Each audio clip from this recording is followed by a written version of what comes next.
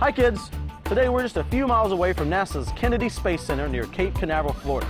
Hi everybody, I'm Chris. Here at the Astrotech facility, NASA brings their satellites and their spacecrafts for final processing and checkup before they're launched into orbit. Kind of like how you might double check your homework before you turn it into your teacher.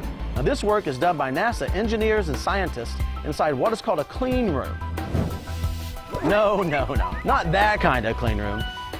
Totally different, but don't worry about it. A very good friend of mine is going to take you and I inside one of these NASA clean rooms. My friend just had one stipulation, and that was that I needed to wear my clean suit. Fortunately for us, I just picked mine up from the cleaners. Bam! Let's go check out some cool space stuff.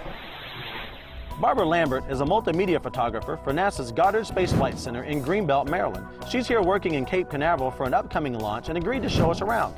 Hey, good morning, Chris. Hello, Barbara. Thanks for meeting us again. We really appreciate it, and we're very excited that you're going to show us a NASA clean room. And so I even printed out my email that would make me remember to bring my clean suit that I picked up this morning from the cleaners.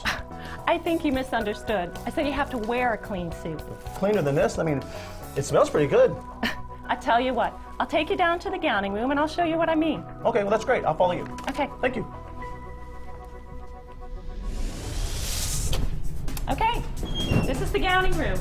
This is where the NASA scientists and engineers come to get dressed before they go into the clean room. Okay, what's our first step? Well, the first thing you have to do, you know your shoes are pretty dirty right now. So we need you to go over to the clean station here and get your shoes clean. Okay, clean my shoes. Sounds good. Oh, this is really neat. I bet teachers would love to have something like this in their classroom to keep the floors clean. Okay, great, Barbara. I believe my shoes are clean, so what's the next step? Well, even though you use the shoe cleaner, Yes. I still need you to step on the sticky mat just to get off all the extra dust and dirt. Okay, and you're right, it's very sticky. It's kind of like a glue trap for, I guess, maybe dirt and maybe gum on the bottom of my shoes. Okay, now we get to empty our pockets. Okay, what are we looking for? Take everything out. Everything out. Cell phones? No cell phones, Nope. okay. Cell phones go in here, and I've got a few things. I travel heavy. I have my MP3 player. No. No MP3 player, all right. I also have a marker. No. Pencil? Nope. Come on, a hairbrush? No. A hair clip? Absolutely not. My keys? No, they transmit. You can't take them in. How about the lipstick? You know what? Let's not worry about that. Why do you have the lipstick?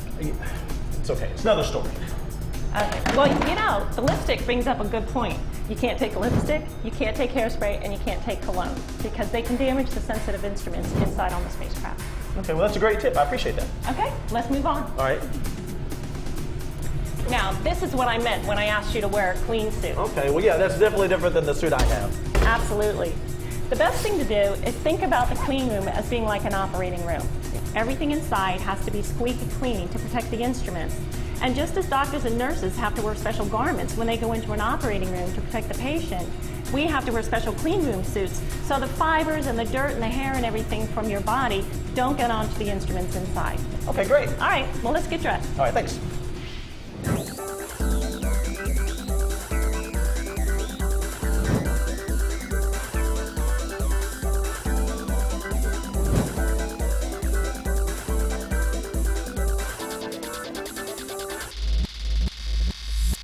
Well, after we finish putting on our gloves and our mask, Okay, I've got my gloves right here. I'm sorry, but you look like a bunny.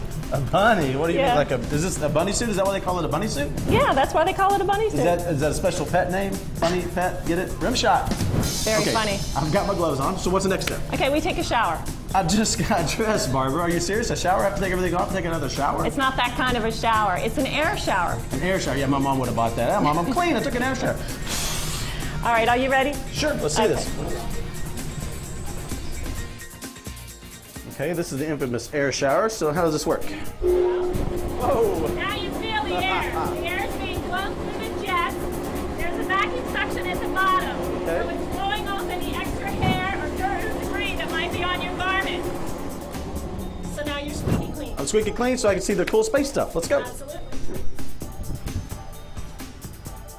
I couldn't help but feel important, kind of like I had the right stuff as I walked into the clean room, even though I was specifically told by Barbara several times, don't touch anything. Okay, Barbara, that was really interesting. It's cool to see how much work it takes just to get into the facility, without even having to work on the spacecraft yet. Wow. Yeah, a lot of people don't realize how much work is involved to manage a spacecraft in a clean room. Well, sure.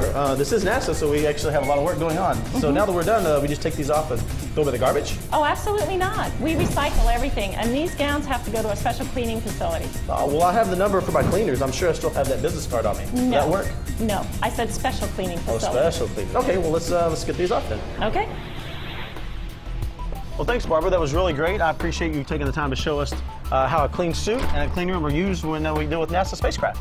Sure, no problem, Chris. Glad to help you. You know, it's part of NASA's mission to work with students and teachers to help improve education. Well, that's great, because this is an educational show, so I'll make sure I remember that.